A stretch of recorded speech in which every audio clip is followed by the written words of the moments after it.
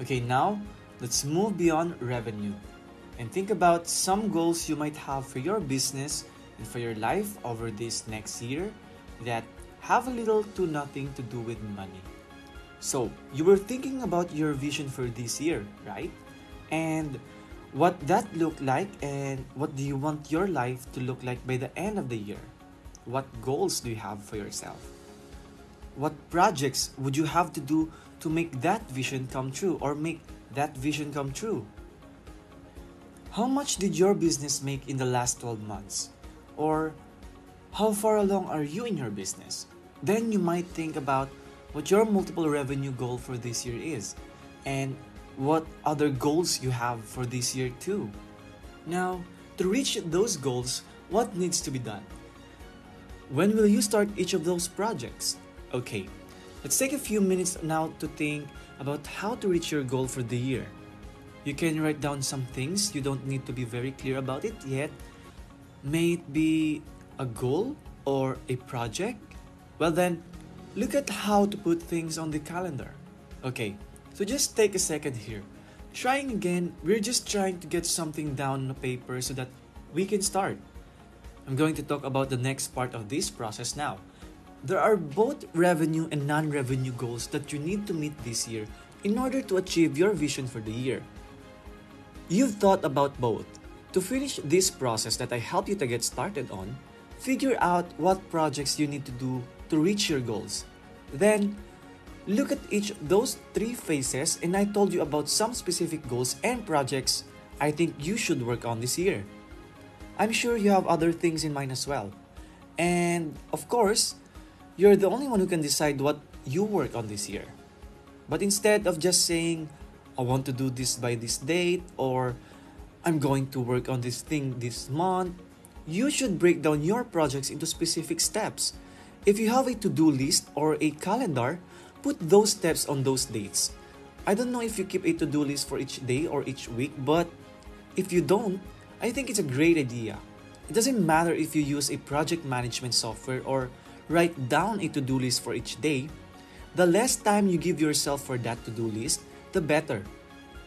So instead of just having a to-do list for the month, or for the year, or for you, we make a to-do list just for today. Whether it's digital or paper, I think you'll find that more on top of things, that you get more done, and that you're less stressed. My best advice for being productive is to do this already.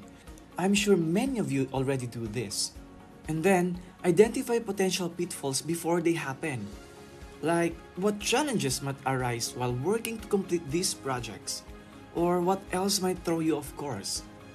Okay, so let's move on now and talk about problems. We have big goals for this year, but there are a lot of things that can stop us both inside and outside. Internally, they're too busy, stressed, not prioritizing their time well enough, and so on. We aren't like that. I hope you don't get into a car accident outside of school. All kinds of things that might happen in your life. You may have to move for a reason. As well, you get to decide how you respond to them in your own life. It's the best way to avoid or successfully deal with these different problems and still reach your goals. Then, to think about those problems as best as you can before they happen. Then again, you can't think of everything. But I'm also sure that the things that are more likely are the things that have happened to you many times before, right? So maybe you've tried to lose weight every year, but it hasn't worked. This is a good question. What has gone wrong every year? It could also be the case that you know that you have a hard time managing your time. Well, how could you deal with that this year? Take a minute right now, and then I want you to write down at least 3 things that could stop you from meeting your goals this year. It doesn't have to be the biggest 3 things or the only 3 things, but just write them down. Think of 3 things that might keep you from reaching your goals. Let's say one of your project is to write a book. It could be that I don't set aside enough time to work on my manuscript, or I might get too high in my head and think I'm having a writer's block, which is true. Then there could be another things could throw you off course. Like things that aren't related to that project. It's possible that this year you're going on a few vacations, which would stop you from writing. Now, that's a tough thing to deal with. Are you going to write while you're away? Then, will you write while on vacation? But get right back into it when you get back? Stuffs like that. Things can make you go off track are two different types, and you should think about both of them. Okay, so let's move on now to talk about focus. So this is a little off topic from most of the other things we talked about, but it's still interesting. It's one of my secrets to getting things done and meeting my goals. I wanted to show it to you because I want you to do that as well. A little side note. I think that focusing on a single thing can make things a lot clearer. Now it says on the slide, focus creates clarity. It simplifies decision making, makes prioritization easier, everything falls into place. It ensures the most important things accomplished. In this case, it might seem obvious that if you're focused on your goal, then you should be aware of what you want to achieve. Yes, that's also true. But that's not what I'm talking about here. I'm talking about thinking about what your top priority is each day and for the year. This could be as simple as deciding how many hours you work each week. So instead of working when you feel like, instead saying, every day at 7 a.m. I'm going to sit down at my desk, or every day after lunch I'm going to sit down at my desk, something like that. It could be that I'm going to work out every day. Now, of course, you'll be the best at that if you have a better idea of what you want to do. In this example, you say that you start exercising first thing in the morning, or after lunch, or when I'm done working, you say that you pick a specific marketing strategy for this year, like when your business really took off. My business changed because I stopped trying to be everywhere and just focused on my YouTube channel for 3 months. I didn't do any other marketing for 3 months, and that was the only thing that worked for my business. It wasn't because YouTube is so great, so I think it is, but that's not the reason my business was so different. It was because I focused on one thing, and because of this, I made a lot of progress in one area.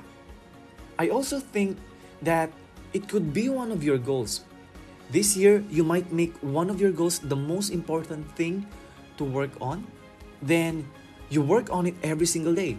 Among the things you can see here, there are a lot of different things, like how many hours you work a day, or how many money you want to make, and a marketing plan. There are many more things we could talk about.